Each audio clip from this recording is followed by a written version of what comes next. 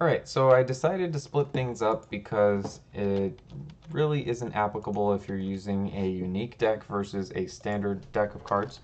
So what I'm going to do here is I'm going to go ahead and comment out the standard deck of cards stuff, and then I'm going to keep the unique deck of cards stuff.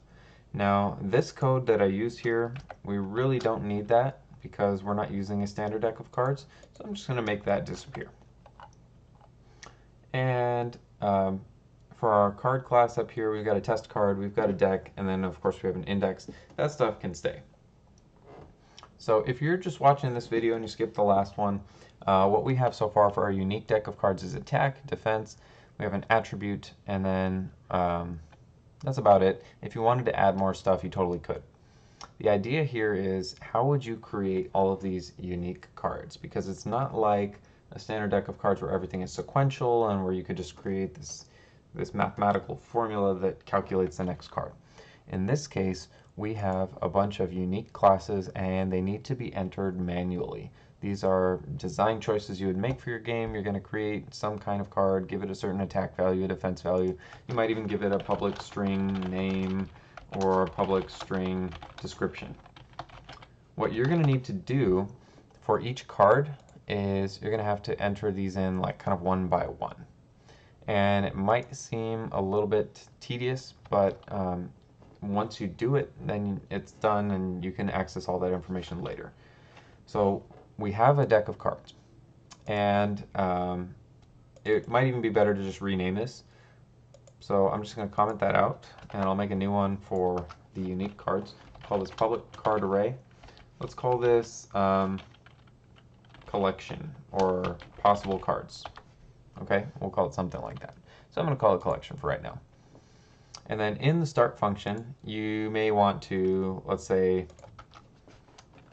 build collection. We haven't created that function yet, so we're going to go ahead and move down under the start function and create a new void. So public void build collection. You have to spell it the same way. You can verify that you did everything correctly by looking up here, and if there are no errors, that means you spelled it just fine. So in this build collection, what we want to do is we want to create a bunch of card classes. Now you need to know how many cards there are. So we're going to say collection equals new card class, and you have to give it a number, let's say 1000. Okay, so that's how many unique cards we have in our game. It's totally a lot of cards, but you know what, we're going big. We got 1000 cards. Now we need to fill up this array. So it's going to be a lot of lines of code, as you can imagine, but it's very easy to do. The first thing we want to do is set up our basic card. We need to set an attack, a defense, a name, a description, an attribute, and that's about it. Those 5 things.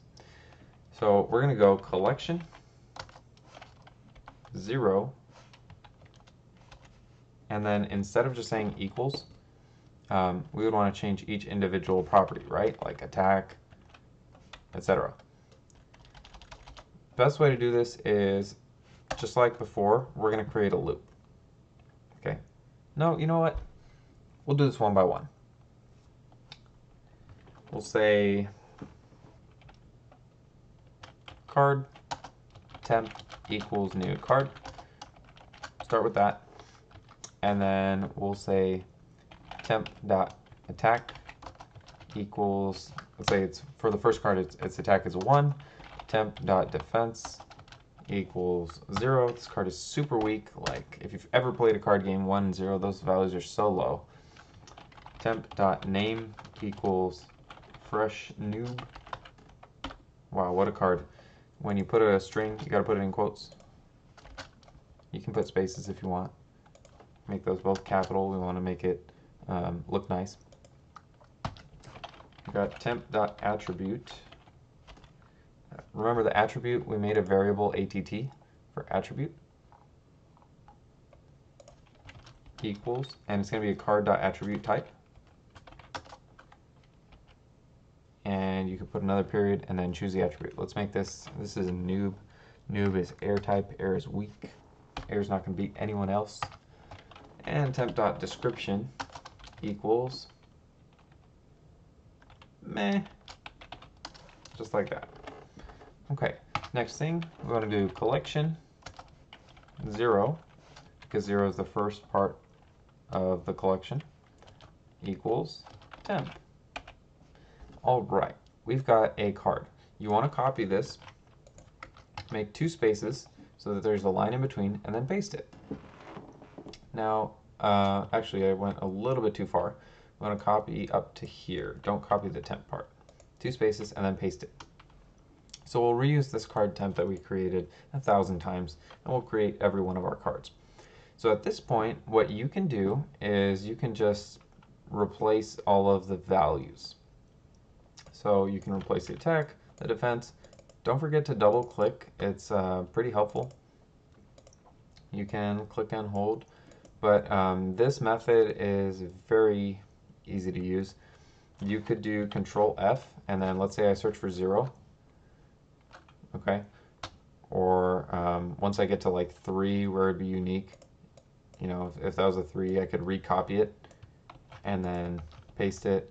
Oops, 2 spaces, paste it, and then now I've got a unique value here. I could just search for 3, and then every time 3 pops up, I could just change the next value.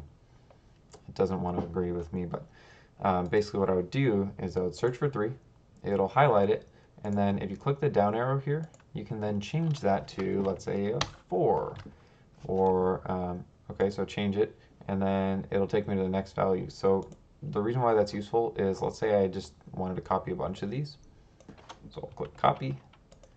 Actually, I want to start from here, right? Copy, paste, paste again. See how it's got the line in between? So I just keep doing this. So I've got a bunch of the identical, you know, collection 4 cards. And so I'm at like line 300 already. I didn't really type anything, but it just took me all the way over there.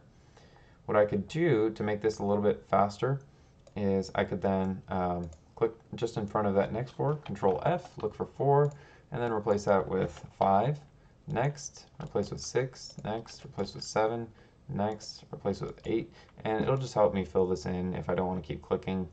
That's one option. You could also write this by a script. You could totally do that. Just make sure that your script has the correct formatting in place, and then you would then copy and paste it into here. So if you don't know what I'm talking about to write this by script, don't worry about it. It's a little bit complex. Maybe I'll do that in another video. But for right now, basically, this is it. You got to brute force it if you're making unique cards. It takes time, but it's totally worth it. You can make a card game that's a lot of fun. One thing I do recommend, though, before you spend all of your time, I don't want to say waste your time, but before you spend all of your time brute forcing a full database of cards, try and playtest a little bit if possible. Make some paper cards, do it in real life, because that will save you time in the long run. Alright, we're hitting 8 minutes. That's a pretty long time to spend on this video.